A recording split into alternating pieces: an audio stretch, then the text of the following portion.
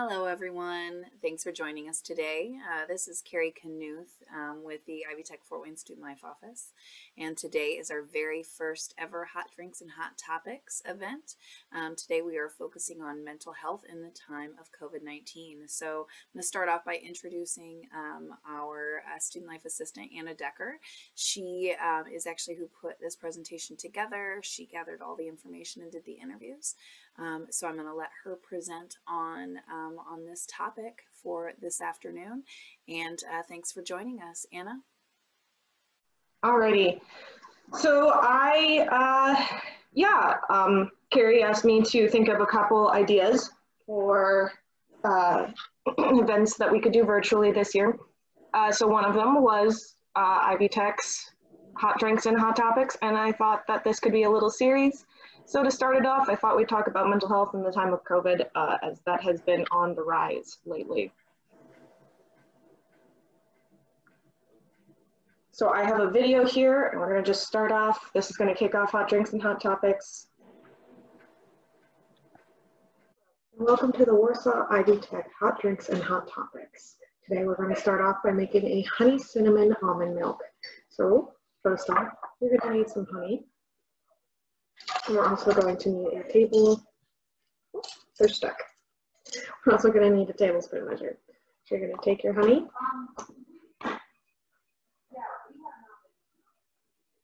Get a nice big spoonful. Make sure you don't want too much though. And then we're just going to dump that right in there and we're going to let that sit. Now, you're going to make your almond milk. So you're going to take 3 cups of almond milk, put it into a small saucepan, and then also take your cinnamon stick, or in this case I'm using ground cinnamon, and you're going to mix it into your small saucepan. And thankfully mine was already ready. And after it's been nice and mixed and has been heated to where the edges are just bubbling, so you don't want it rolling boil, but you do want it hot enough that you see some steam and a little bit of bubbling on the edges. So you're going to go ahead and dump it right into your mug. There we go. And then our next step is to take another tablespoonful of honey. So I'm just going to stir this a little bit. Make sure I get all that honey off of that spoon. See if I can use it again.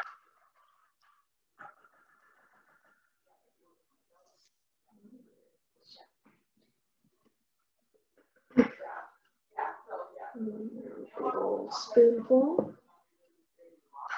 And we're just going to go ahead and give that a good stirring as well.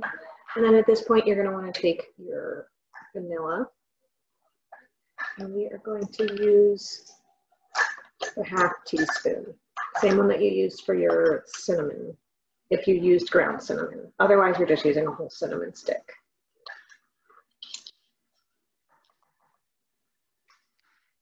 And then we're going to mix it all up again. And then top it off. A little bit of nutmeg. I usually just sprinkle a tiny bit on the top, a little bit more than I want to get out. And then again, just give it a real good mix. Make sure you get it all incorporated in there. And now that you've got your drink all made, time to enjoy it. So good. I hope you enjoy the rest of this video. Alrighty, folks. So, I just wanted to kind of give a little background on mental health during COVID. And so right here, these are just a couple of straight statistical quotes that I have taken from WebMD, not WebMD. I'm not sure. But so I basically just wanted people to understand that there are over 45 million Americans, just alone Americans, with mental illnesses, and that has actually increased from the COVID pandemic. And so the 3 biggest ones that people struggle with is anxiety, depression, and substance abuse. So I thought that those ones were kind of interesting. I figured that anxiety and depression would probably be the biggest, but I didn't think that substance abuse would be right up there with the rest of them. I thought it would be something more like PTSD or other mental illnesses. So just because of right now and that we have been on lockdown and so many countries are still on lockdown, it is really hard for people who have these mental illnesses because they don't get the help that they need because they can't leave. And while there is virtual, for a lot of people that don't have access to that, it's just basically put them into isolation and potential for self-harm because of the fact that their social norms and daily norms have been disrupted.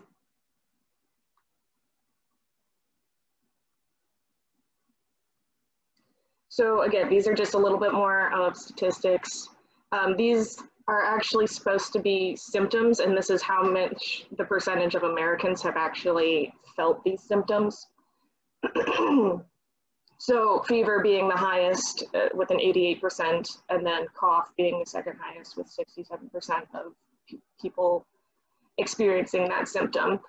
I also thought that this was interesting because it lists some of the symptoms that I didn't even think were on there, such as, you know, the mix of saliva and mucus, or, I know that sounds gross, the joint pain. I had heard, you know, shortness of breath, cough, fever, fatigue, headaches, sore throat, cough, all of those, but stomach pains, but I hadn't heard of, you know, increase in saliva, joint pain, headaches. I didn't think that those kind of correlated with coronavirus, so it was interesting for me to find that out.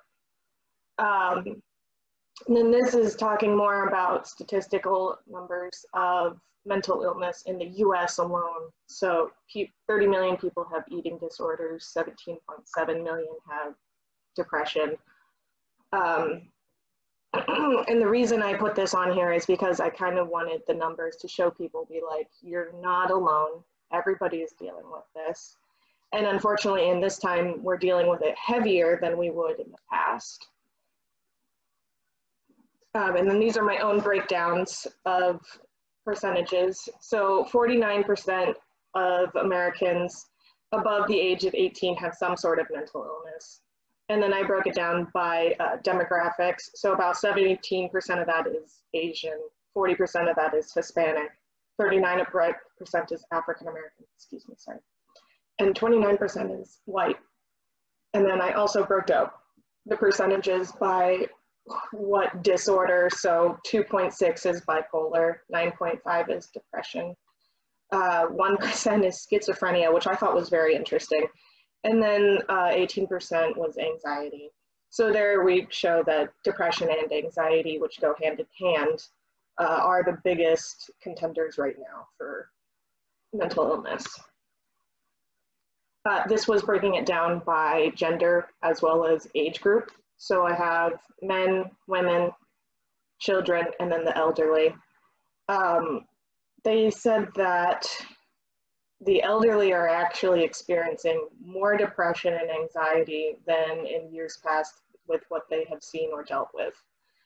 Due to the fact that they're lonely, they're stuck inside, they can't go outside, because they are a more at-risk population, so it's become very hard for them to even enjoy their daily lives.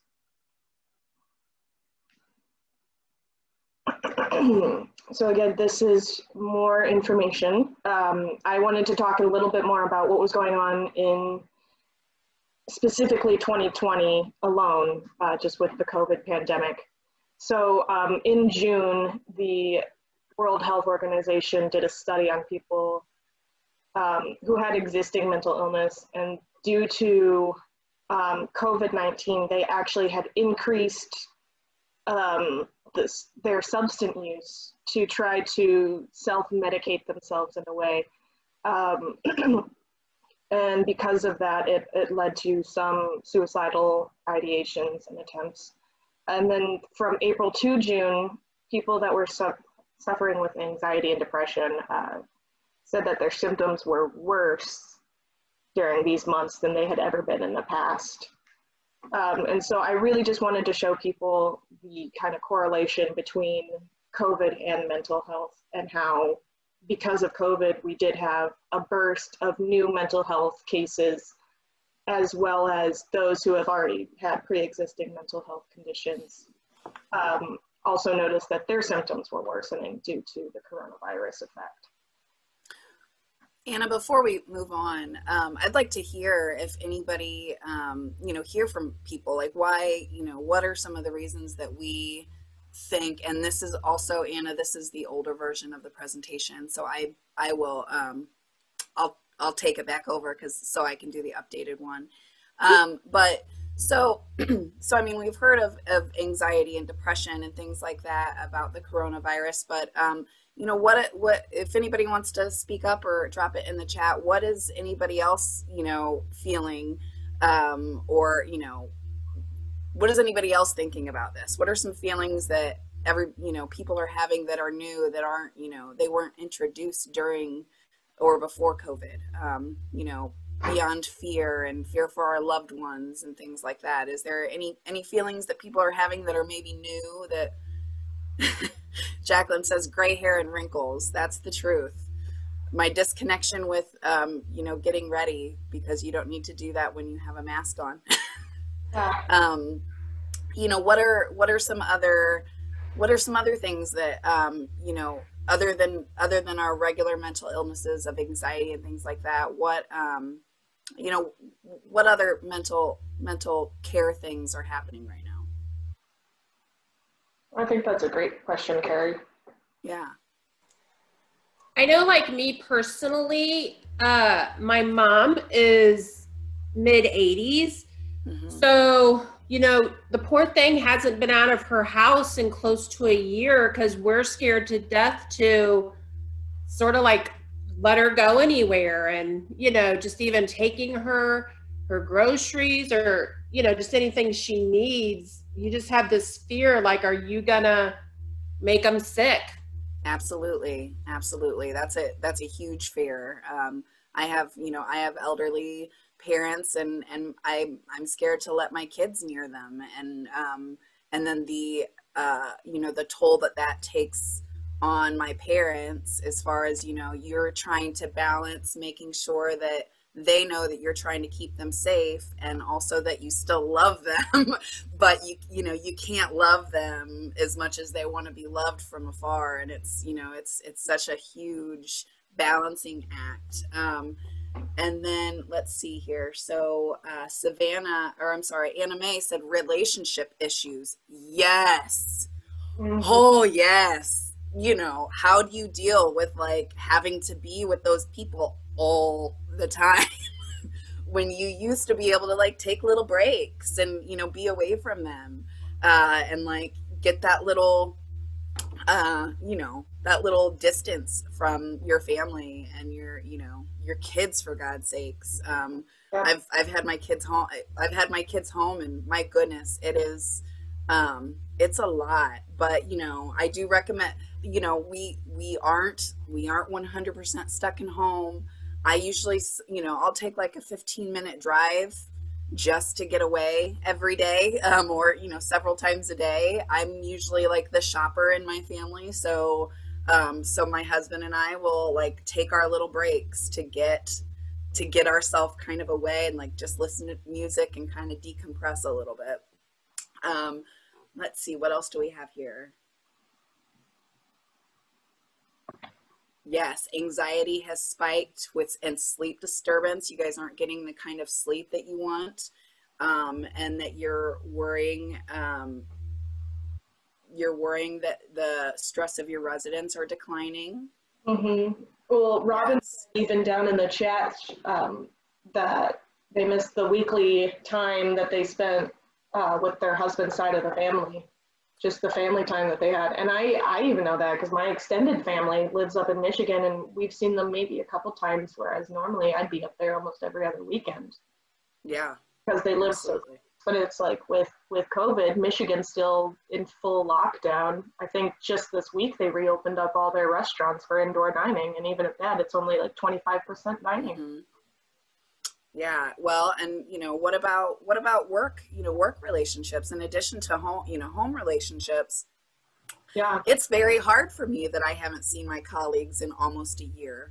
That's, I'm a very social person at work. And so, as you can tell from my job, these kinds of events that we did them weekly. And so I had the opportunity to see all my coworkers and friends and students every week when we hosted food events and things like that. So, now I just get to see you guys on camera, which is still good, but it's not, it's not optimal. I want to be able to like drop by somebody's desk and like see how they're doing and stuff like that. So definitely, I think relationships and just that loneliness factor and just kind of that, that funness that just automatically comes with doing your regular day-to-day things.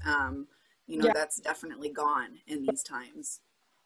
Well, and we're just And community too of people. We rely on those interactions and that community aspect that we come together and enjoy being around other people and learning from other people. And now that that's all been kind of taken away from us, I think it's yeah, hard. I mean, even for me, who is very much of a hardcore introvert, need my own time, leave me be, please.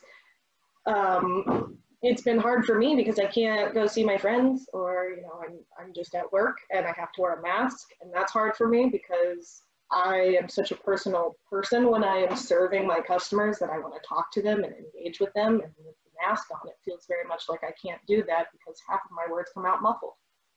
mm-hmm. Yeah, absolutely. Great. Well, before we move on, does anybody else want to, share any feelings that they're having, any fears that they're having, any, you know, uh, I've actually lost, two loved ones during this time, not confirmed COVID cases, but, that takes a huge strain when you can't, grieve with your friends and family and things like that in a way that you would normally do that. I've we've had weddings that had to be canceled and those kinds of things. So it's it's the struggle is real right now, and people understand that. Does anybody else want to share? All right. So how can Ivy Tech help you? Everyone needs a little help sometimes, and Ivy Cares is here to provide that additional support with what we call our academic wraparound services. So staff here at Ivy Tech Fort Wayne have an Ivy Cares office, and they're here to connect you with campus and community resources. And we focus on four areas there, including we include transportation needs, food insecurity needs, mental health, and emergency funding. Our Ivy Cares department is headed up by Chris Douse, who is our Director of Retention and Engagement. His email address is there and phone number. And for those listening to the recording, I will make sure and drop all of these links in the YouTube description there so that you guys have that information. So those four areas that we were talking about, so emergency funds and student emergency fund assistance. So we have a few different funds available to Ivy Tech Community College students to help students with any short-term financial emergencies they might have, things related to COVID or just in your personal life. We have some assistance out there that, that might be available to you. You can access that information and that application for additional financial assistance through this link here. And again, I'll link this in the description of the video for anybody who might need that. But this is any kind of emergencies that hinder your ability to complete your academic coursework. So it can be a lot of different things, and Ivy Tech is here to help you with that. Food insecurity. So when we're on campus, we actually have a physical food pantry. But while we're all kind of here virtual, we're offering some virtual options as well, including like virtual e-gift cards, to get you some food needs to help with any food insecurity. And then we're also doing some e-delivery options. So like, delivered food to your home. So that's something we're working with Uber to provide transportation to students who might need help to and from their classes. And then Ivy Assist there is is kind of a link. We work with Aunt Bertha there to link to multiple community resources that maybe Ivy Tech can't specifically offer, but we can link you to those community resources that can help. So those are just 4 of the areas, but the 5th one there we were talking about was mental health. And with our connection with the Bowen Center, we are able to offer the Student Assistance Program. And it's one of the biggest issues facing college students is mental health. And so we've connected with Bowen to offer 4 free counseling services to all of our students. There are more available if needed, and you can actually contact Chris Douse if you do need additional sessions beyond those 4 free sessions. But initially, we are giving out 4 free sessions of counseling services with Bowen. So understanding your student assistance plan, your SAP, its access to quality mental health is important to your school. We provide a student assistance plan as benefit to students. All you need to do, these are prepaid, there's no copay or pre-authorization required for those 4 sessions. And all you need to do in order to schedule those or connect with those is call that 1-800 number, the 1-800-342-5653. You want to identify yourself as an Ivy Tech Fort Wayne Warsaw student, provide your information so that they can connect you with your student assistance plan. They may request information regarding your insurance. More about that later.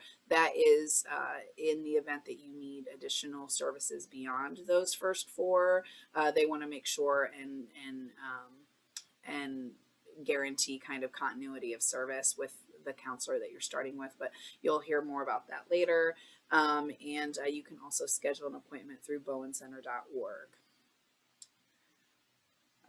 So with these counseling services, they're offering on-site and telecounseling options, which is really nice and beneficial in these current times where we're trying to keep socially distanced.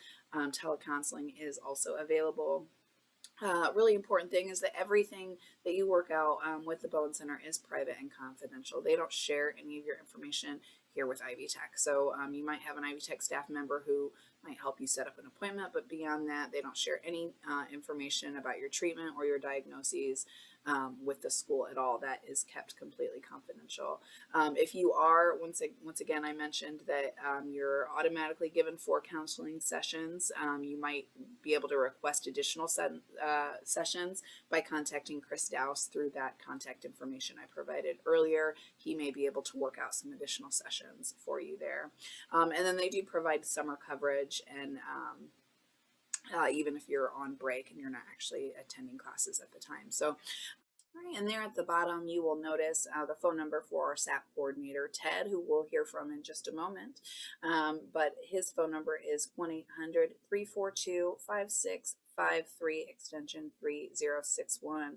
And here on the next slide, we are going to listen to a presentation and an interview from Anna, meeting with 2 of our representatives from Bowen Center, Jessica Winhurst and Ted Westgroff. I'm just going to start off really fast by introducing myself. I'm Anna Decker. I am the Warsaw Campus Student Life Advisor, and with me are Jessica Winhurst. Did I say that correctly? You did. Good job. Ted Westroff. And I'm going to ask them a couple of questions about mental health, and they are from the Bowen Center in Warsaw. So thank you so much for joining us. I'm going to go ahead and just ask one of our first questions, which a lot of students want to know is why they need their insurance for the SAP program, even though we do know that it is free for 4 sessions. A lot of students are concerned when they see that insurance is needed. Mm-hmm. Oh, absolutely. I could probably speak to that, Jessica, and stuff. All the Bowen Center student assistance plans are structured each way, like differently. The way that Ivy Tech has chosen to do that is actually to allow, students to, experience counseling for Warsaw and Ivy Tech Northeast District for those first 4 sessions completely paid for by the university. And I think that's why it's called a student assistance plan versus a student counseling program. It's because just like an employee assistance, which is a similar program, We want to overcome the stigma of reaching out for counseling. After that, if you see the value in it, it's kind of it's one hand reaching, it's a handshake over from the school to either the student or employee, then that now they can invest in it after those sessions, you know, are utilized and stuff. It should be noted that another reason is a real practical. Anyone that's managed benefits or at some point has realized benefits, the student assistance plan covers any Bowen Center therapist. It's an excellent program. But since after that fourth session, if it continues then, let's say to the student's insurance on that fifth session, we have to make sure that that person you started with is properly covered by your insurance. If we don't know that information, on the fifth session, you'd actually might have to switch therapists. And so you wouldn't want that to happen. And that's just the practicalities of anyone who does social work, is that we're trying to manage payer sources and clinical outcomes and resources all together. We do that in probably every case we serve, whether it's through a student assistance plan or insurance. So that's something that they'll learn, not just because of the student assistance plan, but anytime they reach out for mental health care, that you've got to align, you know, the realities of, man, what resources do I have? And then what pay sources do I have? And then if we can thread those together, we have continuity of care so they can stay with that same therapist. It should be noted also that sometimes, as Jess is aware, and you know others, is we offer fee assistance. They can do self-pay. It's just the world of really working with client services to see what's most cost effective. For Ivy Tech Northeast, if you find yourself in a situation like even with fee assistance, just cannot afford this. I've done my 4 sessions. It's helpful. I'd like additional sessions. They can contact Chris Douse and work with him. He will contact me if additional sessions need to be authorized, since I kind of coordinate those programs. And he does from time to time. And we can get additional sessions of coverage. You know, that would be a discussion between that student. I think there's a key thing that they need to remember. We do have a flyer that explains all this. I disseminate that to key contacts at Ivy Tech and hope that it gets out there because it explains a little bit of that process. It has my actually direct number right to my cell phone. So they get that sort of concierge if they have any issues to get a hold of me so I can assist them in those types of situations and hopefully maintain that level of privacy and confidentiality. So great first question. Yeah, and I've seen a couple of those flyers on campus. And so it's good to know that that word is out there, and we're so happy that you guys are willing to work with us. Our next question is, what are you seeing in like your local region / state? So I guess kind of in Indiana in general, what are we seeing kind of with the COVID numbers and how that's been relating to, I guess, new clients that have been coming in, more reoccurring appointments from current clients? So I'll go ahead and let you answer those questions. I mean, I think either one of us can answer this question, and it's just increase all across the state. Indiana is no exception. Warsaw is no exception. Fort Wayne is no exception to what's going on in our country in general. Mm-hmm. So all across the United States, all across really the globe at this point, you're seeing a really high tick in people and their mental health needs. So that's why I just think it's so important that being able to have honest conversations, having access to something like the student assistant program, having access to your employee assistant program. I would even encourage the students of Ivy Tech that have jobs on top of being a student, because I know most do, because you serve such a non-traditional population, is to even further that and check with their employer as well, because I guarantee there's something in there for them at their place of work. Yeah, I think to kind of dovetail what Jessica's saying, so we have student assistance plans with Ivy Tech, with Manchester, with PFW. Through that, we gather a lot of surveys, especially for college-age students. I can tell you the high thing that we treat across the board is anxiety. Anxiety is a huge issue, and social disconnection. We just do a lot of surveys that either look at diagnosis or look at topics. Sometimes, like for instance, the chancellor at PFW said, I beyond diagnosis, I need to understand what kind of topics or issues are they coming for. And we see across the board, I can tell her without a doubt that Bowen Center traditionally has done a lot of K through 12, but a lot of these programs that we're now doing with colleges, the colleges have pursued us. They've recognized the need. Their student health centers are seeing a huge issue of just creating that social connect, a lot of anxiety, especially for first-year students. We see a huge volume of first-year students in there just managing the transitions. I get asked this a lot, are there concerns about COVID? And I honestly, when we look at the data of what we've been serving, it's basically just a lot of anxiety and social disconnect.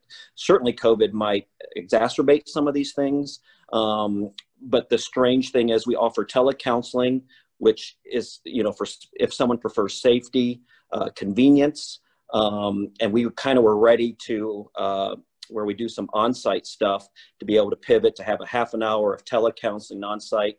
The students all wanted to come on-site, quite honestly, but telecounseling helped us maintain care over winter and summer breaks, because where we thought, where we had these on-site services, they wouldn't use them because they're not on campus.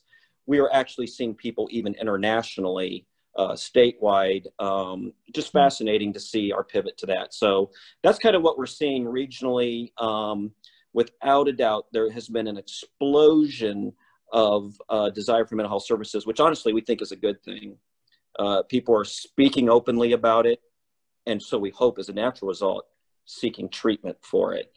We're not all physically well year round. We may have to take an aspirin. We may have to go see a doctor. Physical health is not a static state. So either is mental health. There's going to be times you're going to maybe need medicine. You're going to maybe need to see a therapist. That is normal. Mental health is dynamic. So if we can overcome stigma, I think this is a good thing that we're seeing, quite honestly. I mean, that is. I'm sorry, Anna, to interrupt. I will say I've never been a part of a time where it's been this much of a discussion, which I love, and I know Ted loves, because that means what we are so passionate about, and serving those with mental health needs. We can have open, honest conversations, and other people are recognizing that it's so common, and not to be embarrassed about it, because everyone struggles with things time to time. We're all human. I know it's crazy. And I know I, even in my own life, have struggled with anxiety and depression, and have been through therapy multitude of times, and have been at points in my life where I had to take medicine. And it was hard for me at first to accept that and be like, it's okay to be having to take medicine. It's okay that I'm not okay. I'm working on it, and it's not forever. So thank you for sharing your story. I can't tell you when leaders tell their story, they expect Bowen to say Bowen things, but it normalizes this. And I find the students have a hunger to talk about it. Our students really are our hope. The way they discuss mental health is so much more effective. So when they see their leadership do that as well, it just covers, it creates that where stigma is just stripped away from the whole culture of that school. Well, and it also creates connection for your students. So they know that they can come to you and say, Anna, can you help me? I need to access my student assistant program. And they know without a doubt that you're going to understand, and it's not going to be any question. It's pretty, thank you for being so vulnerable. It's brave.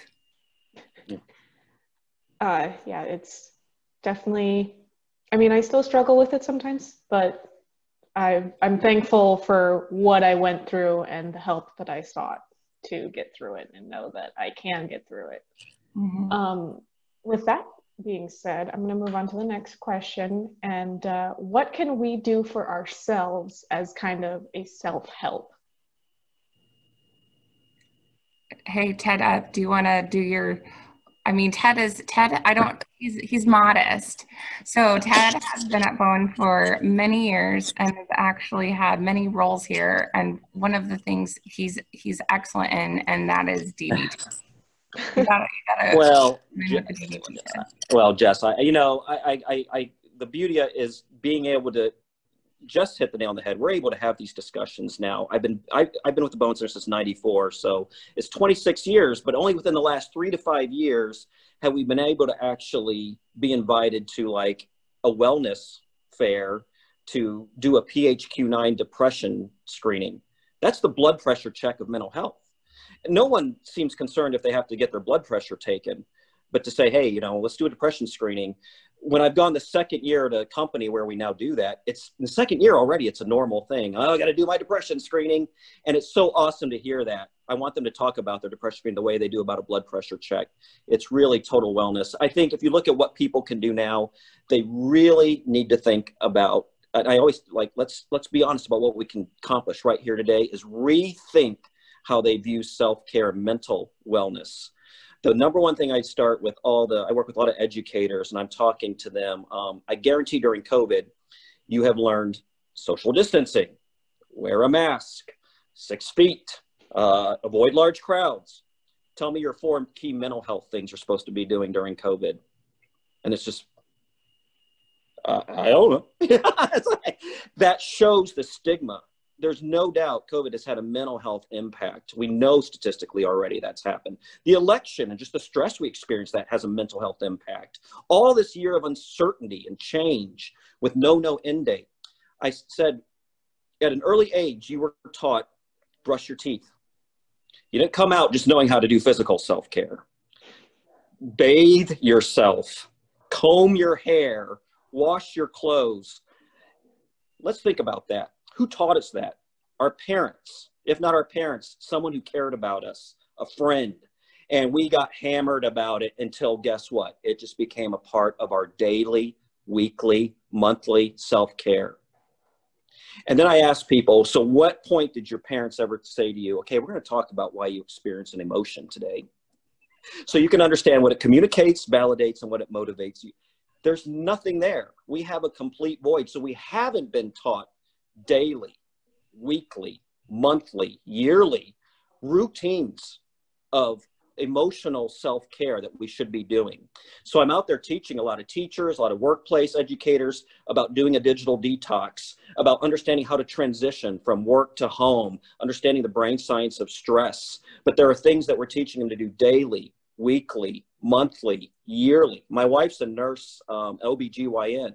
I tease all the time because I was like, there's things that people go, to meet with her to do yearly. And I was like, we don't talk about this, but I go, the nice thing is it would not be abnormal for people to say, oh, I got to go do this yearly thing or this monthly thing, get my mammogram, whatever the case might be. Why are we not saying the same thing? Like I have a police department where their officers get a mental health assessment yearly. The first year it was odd. The second year, they're like, I gotta go in for my assessment. It became normal so quickly because we made it a priority. So I'm telling you, if there's anything that people can do for self-care right now is be asking themselves, let's at least turn the fork in the road. What are you doing daily for your mental self-care? We couldn't begin to teach these now. Are you self-soothing? Are you distracting? Are you improving the moment? What are you doing for distress tolerance? What are you doing to focus on effectiveness? These are mental health skills. This is why people get in treatment. Because there's such a void that they weren't taught. And they can now, when they have, let's say, anxiety, distress, they know, oh, I use distress tolerance. And here's my 8 sets of skills. So that distress actually brings into their life skillful behavior. Because I guarantee at these colleges, you are learning art, literature, you're reading things that people wrote, not because they were born with $2 billion, but because they went through a huge amount of distress and they created beautiful art, wrote books, changed the world. This is what distress could do for us with mental self-care. So I'd love, Anna, to say, here's what you to do. But if we can at least get students to start saying, I need to start thinking that way. I need to start being intentional about my mental self-care and daily, weekly. Because if we went back to that physical self-care, and let's say you did all those things, but you didn't brush your teeth, it all falls apart. Or let's say you did everything, but you didn't bathe. So we can't even miss one part of our physical self-care, and we'll probably start to see some degradation in our functioning. I'm amazed sometimes how long people have gotten without any intentional skills being taught. Or this, you're going to wipe off that, frown, stop crying before we go into that restaurant or church or whatever the case might be. The lessons they have been taught are, don't worry about what you're feeling. It's more important how you look. And that is the key issue when we overcome stigma, is people feel like they can be honest again. They can be real to who they are. And then they can start the work that you talked about. And they don't realize then that distress, that mental anxiety actually was, what was the catalyst for probably some of the greatest change in their life. That's what frustrates me when people don't seek treatment, because I know then they're gutting it through, or they're doing emotional gatekeeping. They're just, trying to keep up an image while they just, continue to get worse. And that has its own set of consequences. Consequences can be positive or negative. So that's what we're here today to talk about and try to convince people. We totally understand why they're struggling. Why wouldn't they be, given the stigma we're talking about? But then we are part of that solution. Colleges that value mental health and create, environments where they can be open about it are part of that solution. And then these people with their secret struggles reaching out for help, that's the biggest part of the solution. So thanks for that. I love, like Jess says, I don't mind talking about, because I think for probably 24 years have been begging for people just to take notice. Tell me this, what I said is not true. And then think, if we just start to reframe how we look at something, how we might act differently all along the spectrum, those needing help, those in leader positions to provide help, and us as, community mental health providers to get out there in the community where we need to be, which is where we are now, to be preaching this, quite honestly. So great questions. Boy, whoever wrote these I love them. I took a little time thinking about these and had some help from Nick as well. So okay, he's pretty great. So. All right, there you go. Yep. Have to give off props where props are due. Well, thank you. Take all the credit, Anna. Take all the credit. Well, thank you so much, Ted and Jess. Is there anything else you want to leave, some passing wisdom or anything like that before I let you go? No, I just want to say thank you to you, Anna, for having us. And I love Ivy Tech. That's where I got my human services degree, right from the Warsaw campus, which allowed me to come here and fulfill my life's passion, and that is to provide connection and hope for others. And so I'm just happy that I could be here today, and I love doing what I do, and I feel like it's a privilege that I've been put in the place where I can help others every day.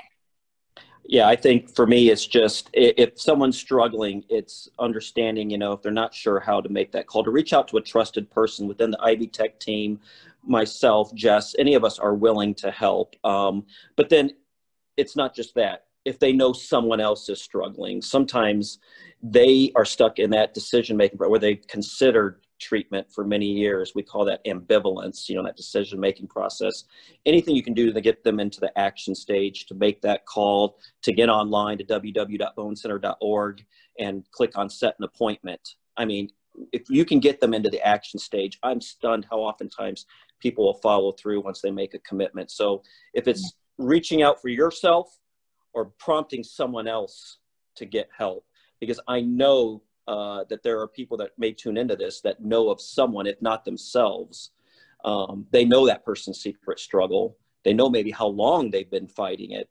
And if they can prompt them, I mean, prepaid counseling is a wonderful benefit that did not exist. I would have loved to have had it when I was in school, not sound too old, but it's amazing to see these colleges step forward. So yeah, I did teach a little at Ivy Tech there. I did some criminal justice and some human services. So I appreciate Alan and the team. That was absolutely wonderful experience, both online, on site there at the Warsaw campus. So we have a not just a, kind of contract relationship. It really, like Justice says, student, me as a, adjunct, a real connection to help those students, and glad to assist any way we can. Thank you. Thank you. And we are so blessed as Ivy Tech to get to have you guys to help us with our students, with our staff, with our faculty, with everybody that's a part of Ivy Tech. So we're just really thankful to you, and thank you for your time. Thanks, Anna. Thank you. Right, great. Well, Ted there at Bowen, he gave us some good examples of how of things that we can do personally. You know, obviously he suggested to seek counseling when needed, but some things that we can do for ourselves to keep our mental health healthy. So I just want to talk really quickly about you know, any ideas that any of us have on how to keep up our mental health.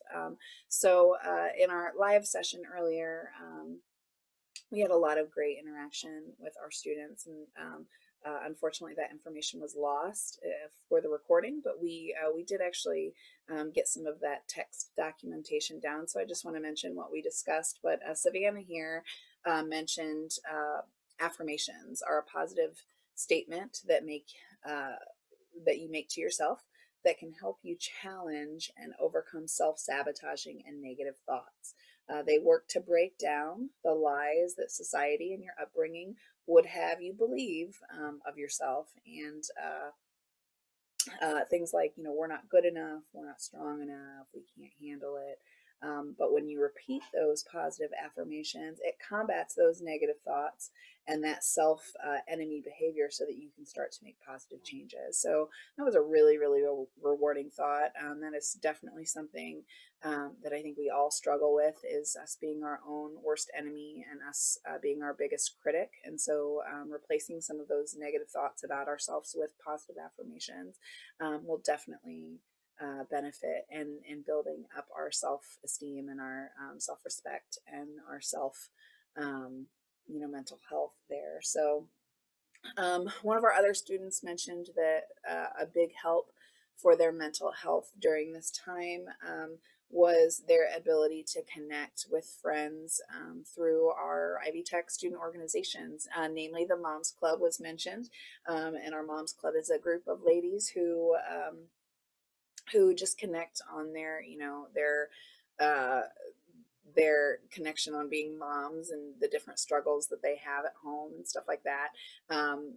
But we also have a lot of student organizations here on campus, all kinds of different ways to connect you to students who are like-minded, who have the same struggles as you do, and who can connect you to mentors and peers that can help you both mentally and academically, and just kind of keep you motivated and you know, help you through things. So I definitely wanted to mention that if you're interested in connecting with other individuals just to help you get through all of this, you might check out our student organizations. You can find that information on Ivy Life from your My Ivy tab, clicking on the Ivy Life button and selecting organizations and filtering out the Fort Wayne campus organizations. And you can also check out organizations throughout the state, because since we're all meeting virtually, you're definitely welcome to check out organizations from other campuses, and you may be able to meet with them and participate in their meetings as well. So that's an opportunity for you. Lots of ways to connect on campus.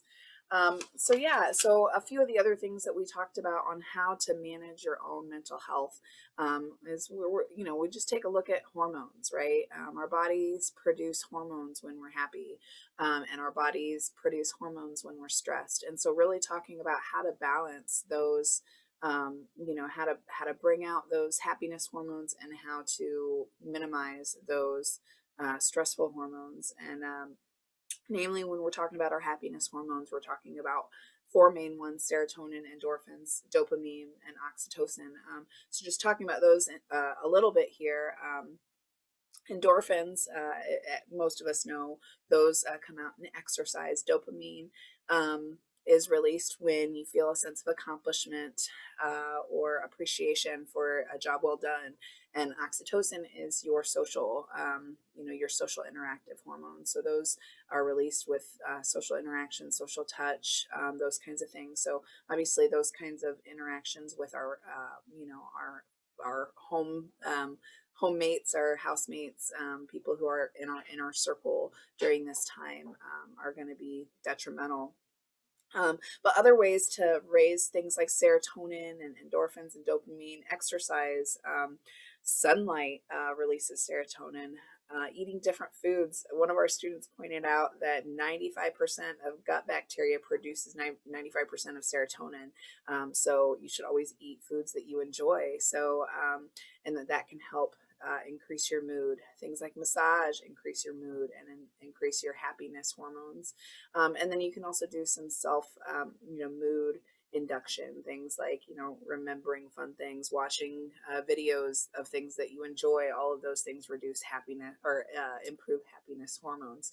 And then other mood enhancers, that produce calming effects, that can diminish some of those bad stress hormones, namely cortisol, is introducing mood enhancers, stress reducers. So things like aromatherapy, essential oils, smelling a candle that you enjoy, music therapy, sound therapy, petting a dog. Basically, it's finding anything that provides you comfort and just continually doing those things to reduce those levels of stress. You can also learn new skills, do things that you enjoy. You can come check out some of our regular activities that we have here. So last week we introduced a painting event where we sent to your homes paint supplies, and we offered instruction on painting our mascot Titan. So these are all things that maybe you've never done before, and they just kind of get you outside of your head and get you doing something new, especially with your hands. We've done a few of those activities this semester. We're also starting this semester, we're introducing a crime solving series where every month we're going to get a new detective box, and we're going to work together in teams to solve the mystery each month. So check us out for those, and for any other mindful events that we might have coming up. So with that, I just want to say thank you for joining us today. I know many of you are watching this on the recording, and in order to show us that you have been here today, we do need to track your participation. And to do that, all I need you to do is type in a link. I'm going to share my screen. Okay, so on the screen here, you will see a link. The link will, if you type that link into your web browser, the link.ivytech.edu/hotdrinks, that is a link that puts you automatically to say that you've participated and watched the video today. So you just type that in. That'll take you to Ivy Life with a little note across the bottom of the screen that says your participation has been recorded, and that's all you need to do. So alternatively, you can use this QR code rather than typing in the link. You can use your mobile device and snap a picture of the QR code to link you to the same exact website, which is going to link you to Ivy Life, give you a note at the bottom of the screen that says that your participation has been recorded.